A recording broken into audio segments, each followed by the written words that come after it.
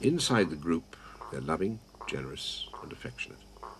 But outside is the jungle, and there everything hunts and is hunted.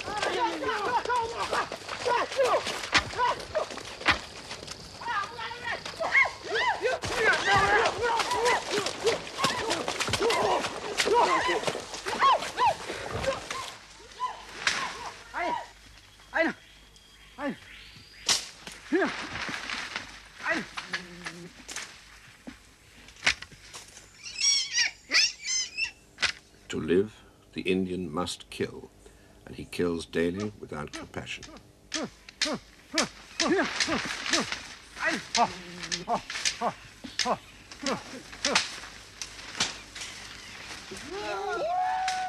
He watches death with flat, unresponsive eyes.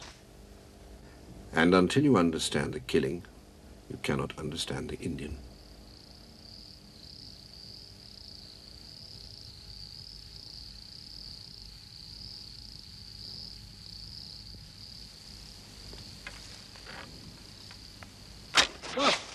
Ra chưa ơi, ra cái cào bươi, ra cái cào bươi, ra cái cào bươi.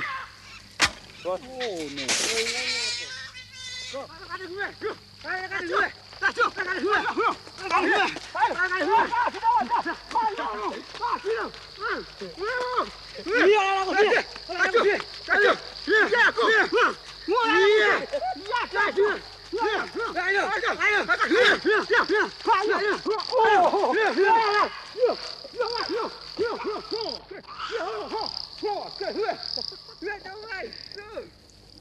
Killing is the economy of the jungle. It's the rule of existence, an instinctive, automatic reflex.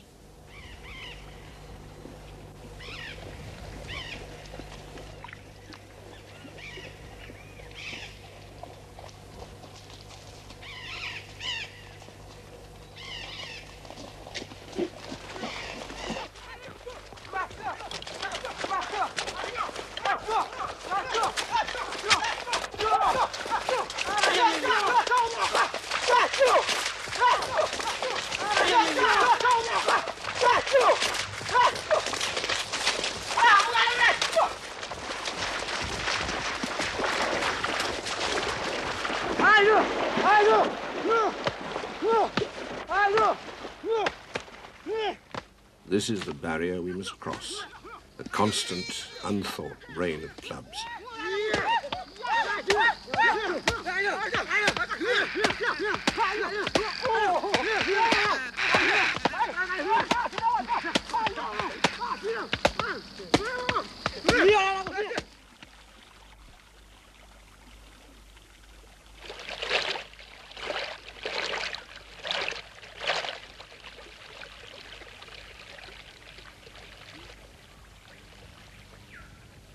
The brutal hunter is a gentle father, and all his social loyalties and duties are an extension of family love.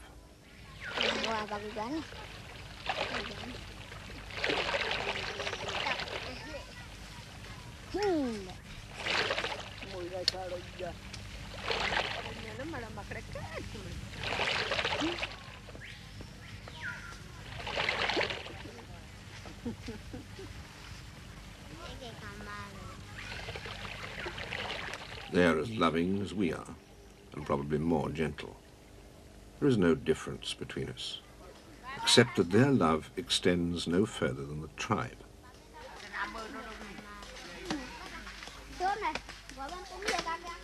The ancestors of these Indians extended family love to include all the relatives that form a tribe. In our case, the Romans extended citizenship from a city to a whole empire, and Christ developed this into the brotherhood of men. So how can these Indians understand that all men have rights when they've never lived in an empire, never known anyone outside these confined limits. Beyond is the jungle, where only the killer has the right not to be killed.